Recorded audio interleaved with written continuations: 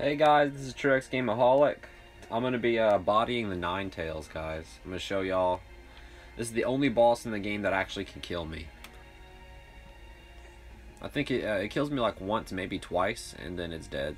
And this boss, it drops. It has drops. It has some weird drops on it. It'll drop you like 8,000 coins, which really isn't good, or it'll give you an item. And the items it drops are usually around level 84 or 90. So it's higher than the level 70. Take this dude down. Got him a little ways below half. And here it is. Dead. And this is the chest. You see? Yeah, those coins.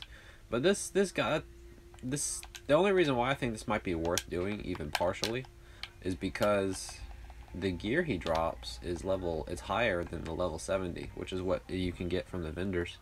Level 90 and level 84. There's a secret room I found. You beat this door up. There's a portal, and it literally puts you in this room with this dude, and he waves at you.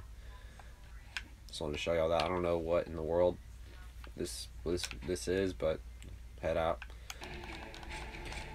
Alright guys, I went ahead and killed the Ninetales again just to see what would happen if I took this purple gate.